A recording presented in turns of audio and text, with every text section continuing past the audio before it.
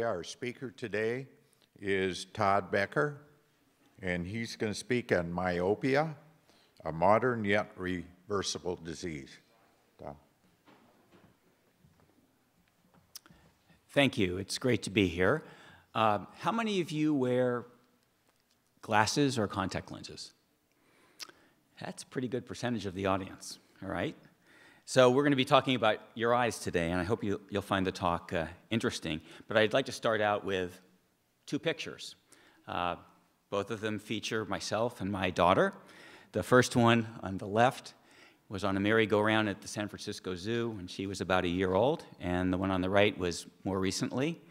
And you might notice some differences between the picture. Well, beside the fact that my hair is gray, I was wearing glasses in the one on the left about 20 years ago.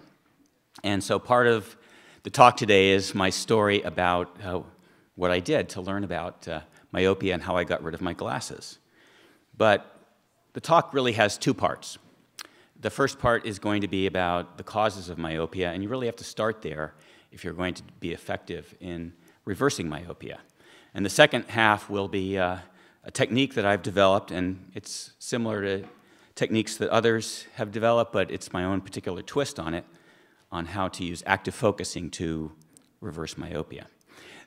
The photograph there shows some girls in high school in Singapore in a language arts class using their iPads, and you can see that all the girls in the class are wearing glasses. And in some of the Asian countries like Singapore, myopia is very prevalent.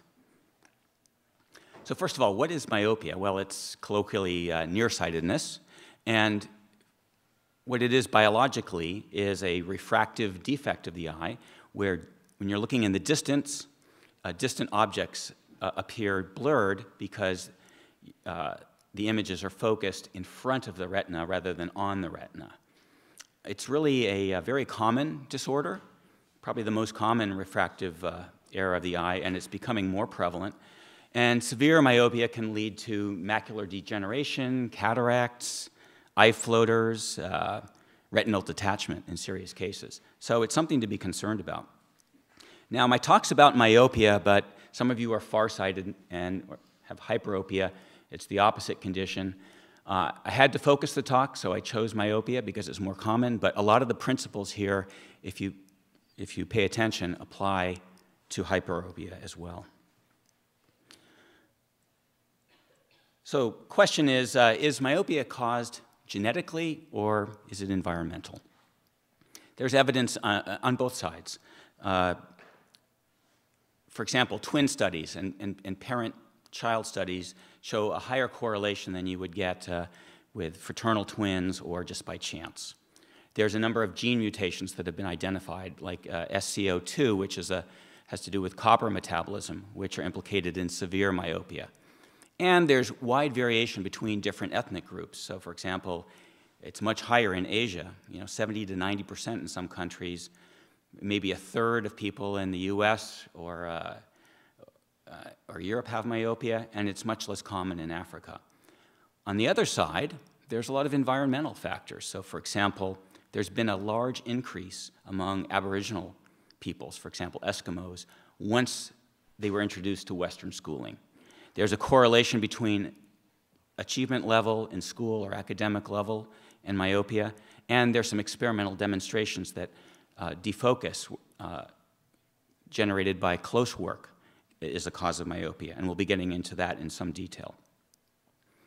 If you go back some of the early studies on myopia, there's one from Holland in the 1880s looking at military recruits, looking at the occupations of where people came from when they were coming into the army.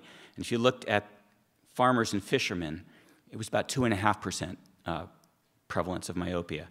If you looked at leather workers who used their hands, coarse work, maybe about 5%.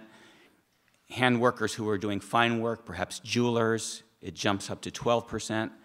Merchants who were doing a lot of accounting work, paperwork, 15%, and advanced students, about a third. So that was some indication that there might be a relationship between the kind of activity you're doing and the incidence of myopia. If you look more recently, myopia has really increased since 1970, all right, in all age groups. And what this shows here are different age groups from youth to my age, where the incidence and prevalence of myopia has almost doubled, and the gray and black show the incidence of the more severe or advanced types of myopia, where you see particularly a large change. So if you look also at Aboriginal peoples, I think a good example is Eskimos, and this was a study done by Francis Young in 1969 in Alaska. If you look at the incidence by age group, it's very interesting because in 1969, there had been a school in operation for about 30 or 40 years. So those folks who were older than 40 had not had Western education, and you can see there's virtually no incidence of myopia there, whereas those who had been introduced to Western schooling had, in some cases, more than 50% incidence. Again, some evidence of an environmental factor. If you look at Germany, there was a study done just recently where people who did not complete secondary or vocational education had maybe 20, 30% or 20% myopia. Those who completed their secondary education, it bumped up to maybe 35, and then those who completed university, more than half of them had myopia. And there's some geographic distribution that indicates countries where, particularly in Asia, where there's more schooling. Even at young ages, like 7 to 9, we see that in Singapore, for example, 34% myopia, whereas Nepal, it's only 3%. And that compares to a modest maybe 7 or 8% in the US, again, in school children. So there's another environmental factor, which is diet, all right?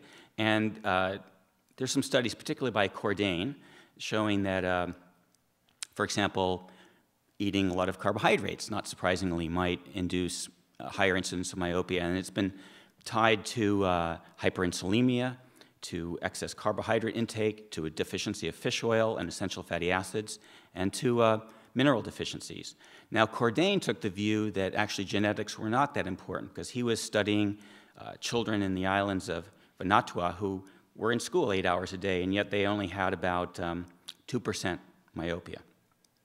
But, as I'll argue later, it's not genetics or environment, but I think the two come together. And if you think about it in terms of epigenetics or environment acting on the genes, it's kind of like alcoholism, right? You can have a gene for predilection to alcoholism, but if you're not exposed to alcohol, you won't have that condition.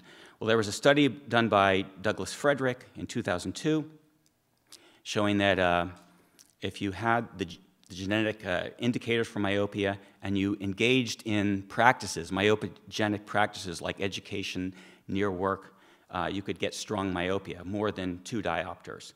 Whereas if you're not predisposed and you had those habits, you might get some milder myopia. However, if you had practices that were non-myopogenic, basically either a low level of education or occupation that didn't involve a lot of near work, there was either mild or no myopia. It's a very interesting paper. So let's get into the biology. How can you explain this? All right, so I think it's important to start with an understanding of how the eye focuses light. If you look at the eye, it has this lens in it, the crystalline lens, which just as in a camera, can change shape to focus light on the back of the retina where you perceive the image. Now, when you're looking at distant objects, and most of the rays are coming in parallel, the lens is fairly flat. So there's not much focusing needed. However, when you're focusing close up, the lens actually has to expand and become more curved. And just like with a magnifying glass, you'll tend to be able to focus the light. Now, a healthy eye can go back and forth between those two focusing states rather easily. However, what happens in myopia? It really is a process that develops in a couple of stages.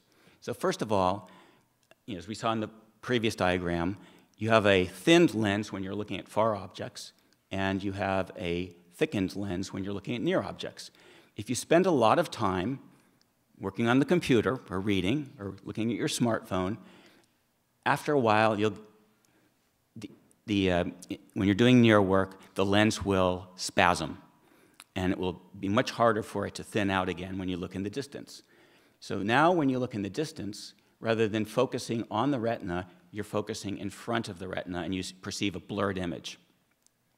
So this can be transient, and this is what happens when you might be in grade school. But if you're doing a lot of near work or you're looking at your smartphone all the time, that spasm becomes more permanent.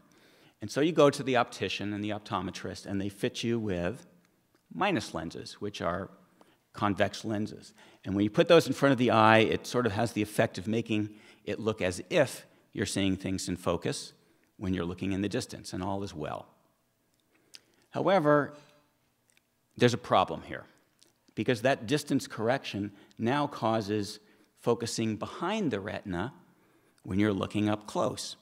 And this induces a very interesting process, and I'll get into the biology of it, whereby the eye elongates and the axis of the eye gets longer. All right? And it has to do with a biological mechanism having to do with defocus.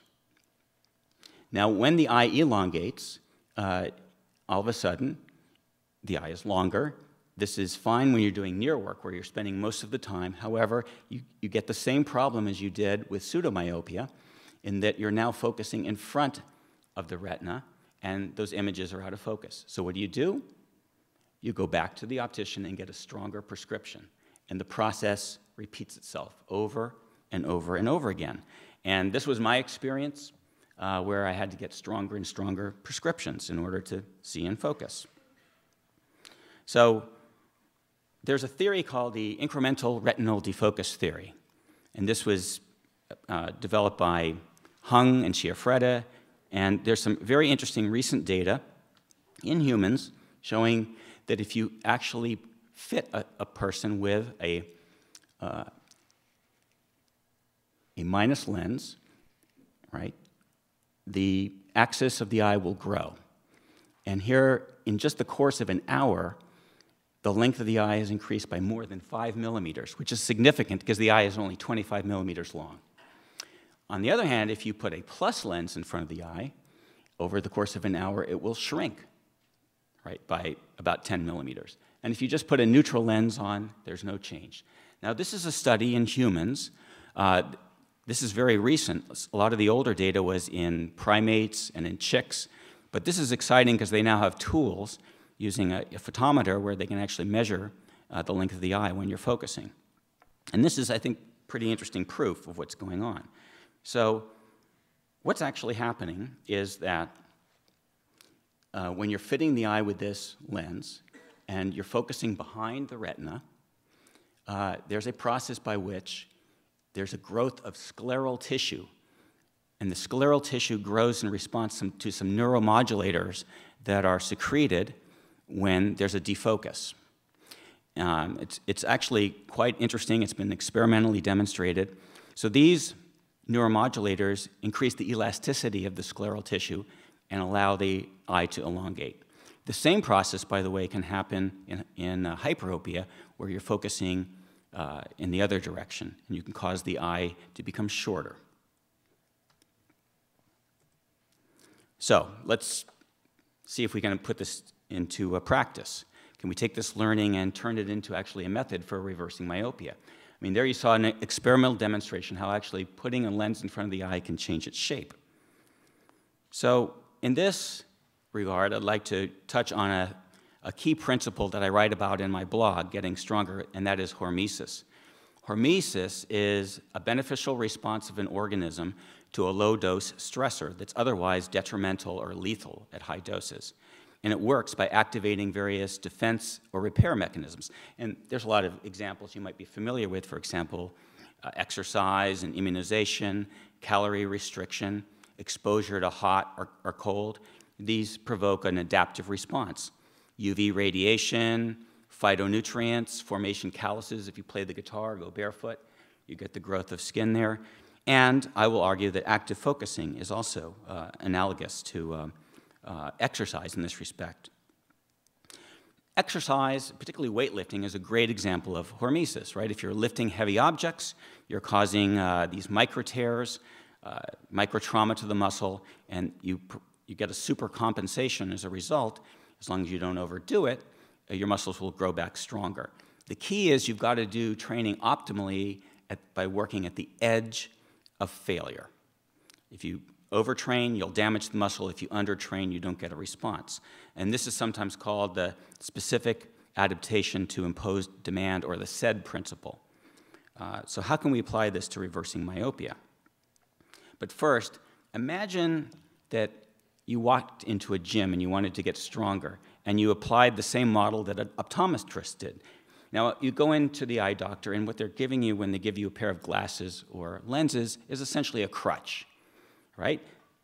You want to have immediate satisfaction and see things crystal clarity right away. You don't want to do any work. Well, if you went into the gym and instead of working out, they said, here, we're going to put an exoskeleton on you. And this is not a joke. There's a defense contractor who's actually proposing this for soldiers who have to go on long, hikes and training missions, that you would wear this exoskeleton, and as you move, that would amplify your muscular strength and it would make life easier. Well, what do you think would happen if you wore this exoskeleton all the time, right? Probably the same thing that happens to astronauts in space. Their muscles atrophy, they get weaker, and when they take off the exoskeleton, the problem's even worse. Well, my argument is this is exactly what you're doing when you're wearing glasses. You're weakening your eyes.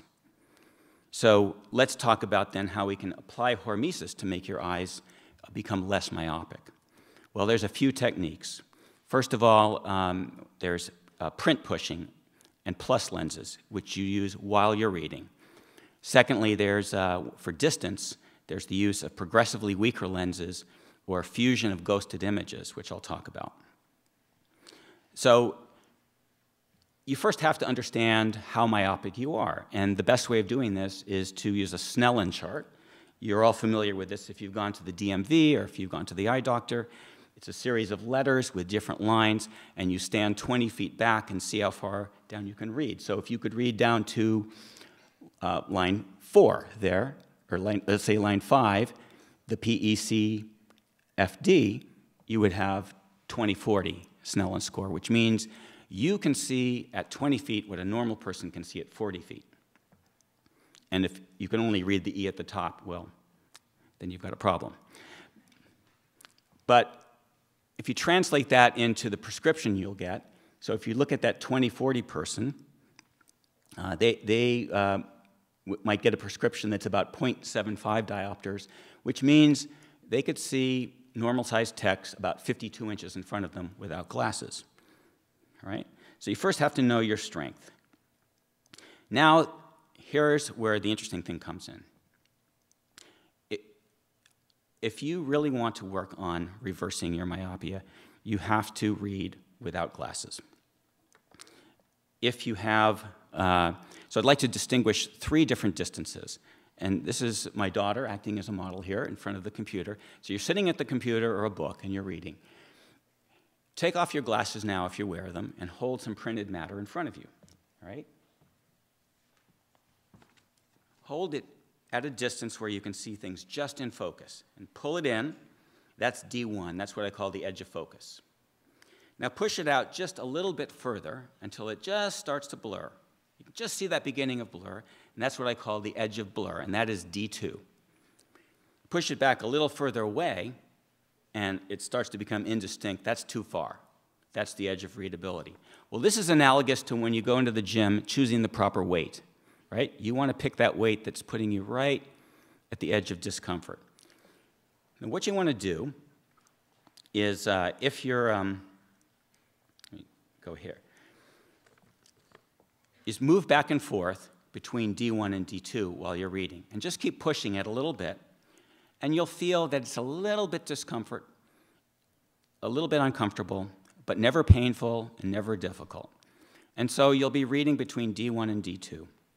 And do this for about 2 to 4 hours every day. Take a break every 15 to 30 minutes or so. And eventually what you'll find is you can increase D1 and D2. You can push it a little bit further away. Maybe the second day, you'll get another inch away, all right? And keep doing this. You'll be surprised, actually, by how quickly it works.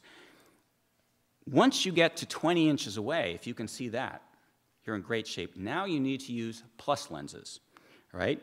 So if your myopia is strong, you don't need to use anything. But if your myopia starts to get weaker, now you use plus lenses. So here's what you do if your correction is a little bit weaker. If you have a correction of like less than -2 diopters, you go into the pharmacy and you'll see these racks with readers, and you might try on the +1 or the +1.25 or the +1.5. Pick a pair so that you can read comfortably at 15 to 20 inches. So now you're actually starting to handicap yourself. This is like going for a run carrying weights, right? And you're going to get stronger faster this way. You might buy several pairs, and as you get stronger and stronger, you might be up to a +2. Now you're going to find that as you look at the distance, everything's starting to get clear, and that's pretty exciting. Keep going and keep testing your Snellen, every week to see if you can read further and further down on those lines. Okay, what do you do when you're not reading? Say you're going for a walk, watching TV, you're sitting in a room like this, and you want to improve. Maybe you're riding as a passenger in a car. I wouldn't advise this when you're driving, all right? So what you do there is you get weaker lenses. So let's suppose your prescription is for a -3, right? So get a -2.5. Now, maybe your optometrist is cooperative, and we'll do that for you. But if not, go to online, go to zennioptical.com, put in your prescription, and you have here some frames, about $7, and with the lenses, it might cost $20. Order yourselves a few pairs of progressively weaker. So if you're at -3, get a -2.5, get a -2, get a -1.5, and then as you get better and better, move down to the weaker lenses. Okay, now I'm going to talk about a technique which is really fun and very playful in the spirit of Daryl Edwards, and this is a real story. How did I actually discover this technique? Well, I was vacationing, and I left my glasses at home on the other side of the US. So I was without glasses for 2 weeks, and at first I was very frustrated. I'd brought some good books to read, and my eyes were all blurry. So I went for a walk and said, okay, I'm just going to see what I can do without glasses.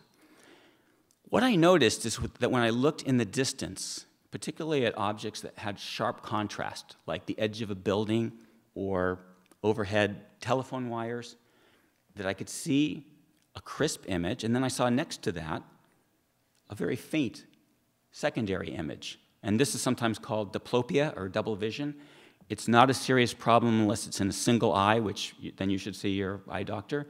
But generally, it's just a refractive issue. When your eyes have mild myopia, not very strong myopia, you'll see these two images. Sometimes you'll see more than two.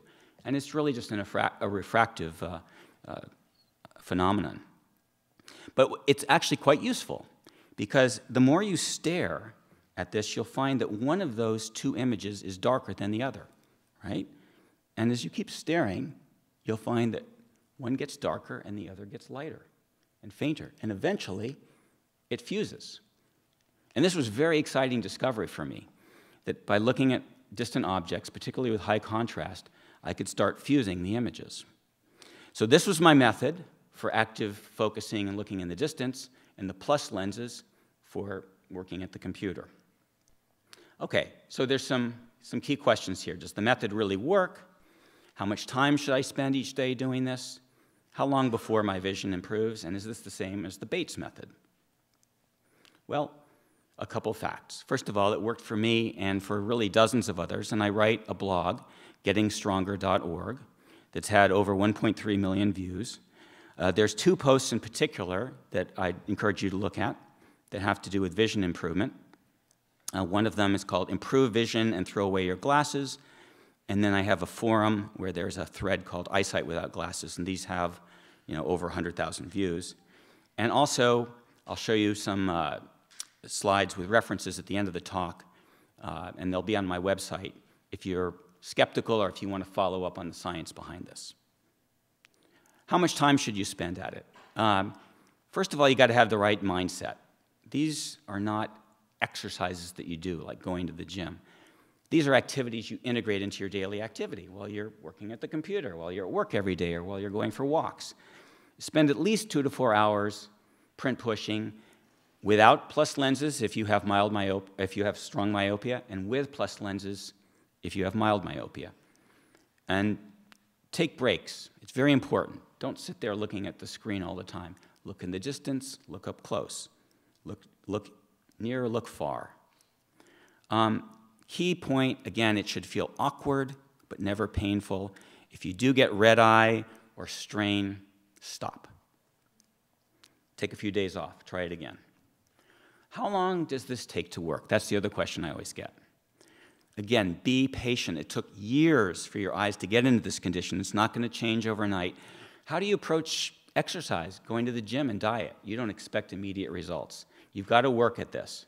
However, keep in mind that you're going to see clearly, and that's going to be exciting. I mean, the one thing I have to say here is that this was the most exciting thing for me, to be able to take off my glasses and see everything in crisp detail, to see expressions, to see the leaves on trees, fine little branches, to see little patterns in the sky that I'd never seen before. If that doesn't motivate you, I don't know what can. It's just incredibly liberating to be free of your glasses and not to have contact lenses. So typically, most people see some improvements within a few weeks, and the rate of improvement is generally faster in the beginning. It's common to see a sudden improvement and then no change for a while, and then a sudden improvement. But that's the way it works with going to the gym, right, or losing weight. It's not a steady line. But again, the excitement comes at the end when you don't need glasses anymore. Is this the same as the Bates method? Well, not really. Bates had a theory that you need to relax the eye, and he had a faulty idea of physiology. He thought that focusing the eye's muscles had to do with muscles that surrounded the eye tensing or relaxing, and that you were actually changing the shape of the eye. Well, we now know that's not the case. It's the ciliary muscles and changing the shape of the crystalline lens. I mean, he was probably right about eye strain and the fact that you need to relax. However, he only addressed really half the problem, which is what I call pseudomyopia, right? That initial period where you're not being able to see in focus.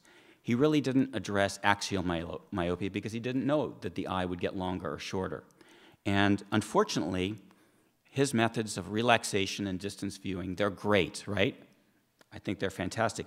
But they really don't do anything for those of us who are sitting at a computer all day, right? Because you can only spend a certain amount of time looking in the distance, and what we know from the incremental retinal defocus theory is that it's kind of the time averaged exposure to different focal lengths.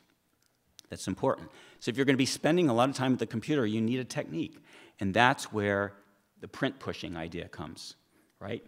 Holding the piece of paper or the screen at that right distance, not getting too close, not relying on your lenses, but working right at that threshold between focus and blur. Focus and blur. It's a very tiny threshold, and you can find it pretty easily.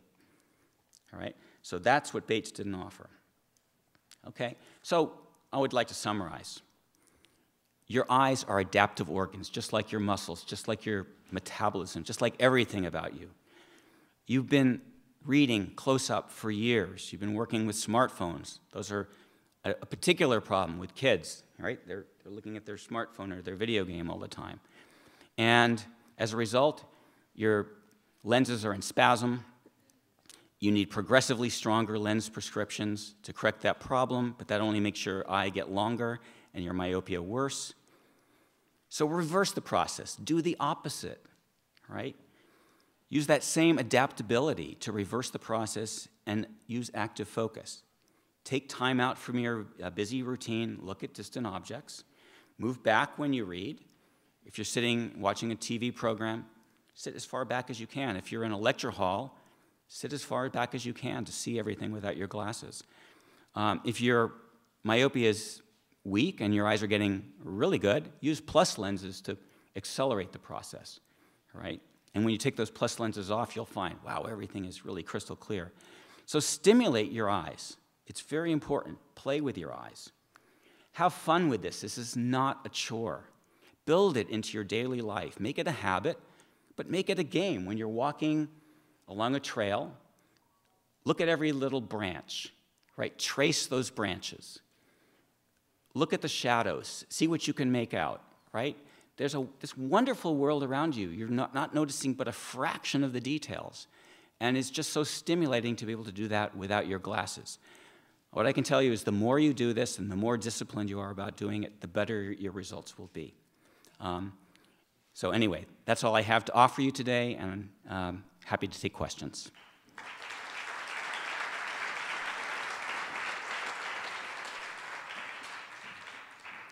First, before I take questions, I just wanted to flash on here some references on the epidemiology and on the biological mechanism. All right, this will be on the video, and you can take a snapshot. And finally, on methods that you can use to improve your vision and some websites. I'd particularly recommend the DeAngelis book and the Severson book and Otis Brown, really good methods. In my site, gettingstronger.org, Frauenfeld Clinic, Power Vision System. These are all good sites that have similar methods. Okay, we have time for 10 minutes. Want to take the first one? Thanks. That was really interesting. I was wondering, do you still have to do these types of exercises now, or are you just kind of cured? So just as you would when you're fit, you go to the gym every so often, right? I would say periodically. I have a pair of plus lenses. If I'm reading a lot, I'll pull them out and use them for a bit, but not very much actually, because what I tend to do is just sit back a little bit further from my screen and try to avoid the bad habits in the first place. With the screen being such a potentially negative part of the environment, I noticed that your daughter was modeling in front of the screen. Is it better to try to train with books and not look at screens?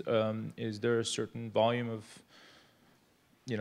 time to look at a screen, considering how much you said the smartphones and the computers are damaging our eyes?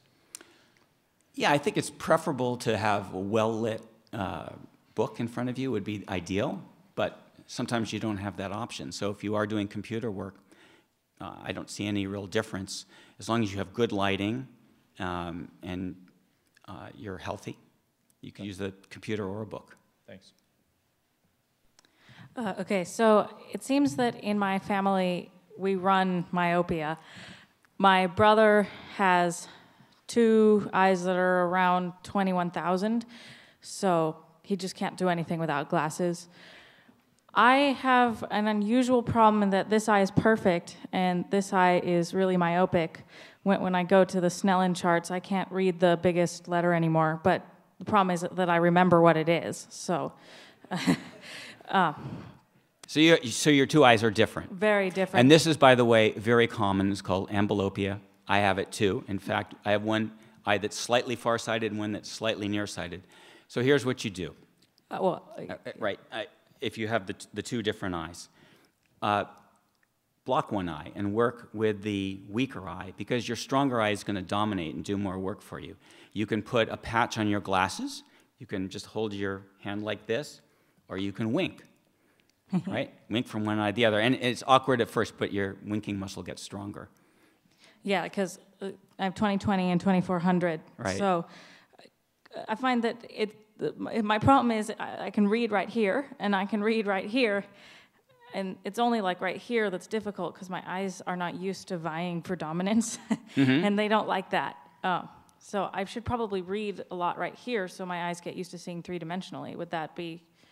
Yeah, but your eyes are so different, I think you probably want to work your Yeah. weaker eye first until it gets closer, because it's much easier to do this method when your eyes are close. So in my case, it was my left eye that was weaker, and I spent a lot of time working that until the 2 were even. So would you have some advice for my brother who would probably have to be about this close to the computer before he could be at the edge of readability? That's tough, but that's where you start. Maybe his nose will get in the way. Yeah. Now that's where you start. One thing he can do is use weakened prescription. So cut a few diopters off the prescription so that you're at a reasonable distance. In this case, it would be a minus prescription, but just weaken the prescription and start there. Great, thanks. For someone with a really strong prescription, if they go through this process, are they going to have to replace their glasses along the way? Because it can be pretty pricey. Yes, and that's why I recommended this website, zennyoptical.com. Very inexpensive frames. You know, get several pairs for $15 or $20. Frames or glasses? Are they, About it's the- $6 for the frames, and with lenses, it might be $20 to $30 total. Okay, thanks. Similar question about uneven, like I have a minus 6.5 and a minus 5. Do I work on, like, do I just do like a negative 6 and leave this the same, or do I kind of step them both back at the same time? I mean, how do you work with this, you know, without the blinking thing or whatever? You know? Yours are pretty close, so they might work, but if you want wink or block the stronger eye and work with the minus 6 one first until it's down to a minus 5. And you can use the Snellen chart there too. Okay. With a single eye, you know, read as far as you can and wait till your eyes are more even, and then they'll proceed together. It's just like, what if you went into the gym and you had a strong right arm and a weaker left arm? You would want to work the weaker arm first until they were both similar. Right, so I could get glasses that I only am stepping down one lens for something like that. Yeah, if I get those, or just put a patch or a diffuser in front of one lens. I see. Okay, thank you. Hi, I was just curious to see how much your axial length has actually changed since doing this method. Unfortunately, I don't have the device for measuring my axial length. That requires a sophisticated apparatus. However, the study that I cited there, you can read about 28 different patients and see all of the measurements that were made on their eyes. But typically, if you look at the results that they got, it would be by several millimeters. So I saw. I'm sorry, several microns, yes. Okay.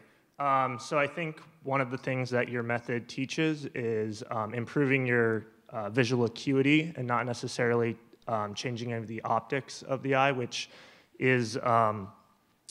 can help. But I just want to say that it is the optical issues that are in place are not being corrected for. It's just improving your visual acuity through practice. I just want to say that. Yeah, if you have other eye conditions outside of, you know, myopia, yes, this doesn't deal with those. Thank you for a very insightful talk. I have a question about the font size when you're doing this. A lot of people, especially here in the Bay Area in tech, are using bigger font size, but they're staying at the same distance. So would you still recommend, even if you use a bigger font size, to move away from the screen? Is that a... Right, obviously there's a connection between font size and distance. So the recommendation here was for normal size font. If it's larger, you would have to move back farther to get the same benefit. So being on a short distance, even despite using a bigger font, the problem is focusing on a short distance. Is that correct? That's right. So you want to increase the distance, whatever the font size is, by moving back farther and farther progressively. Thank you.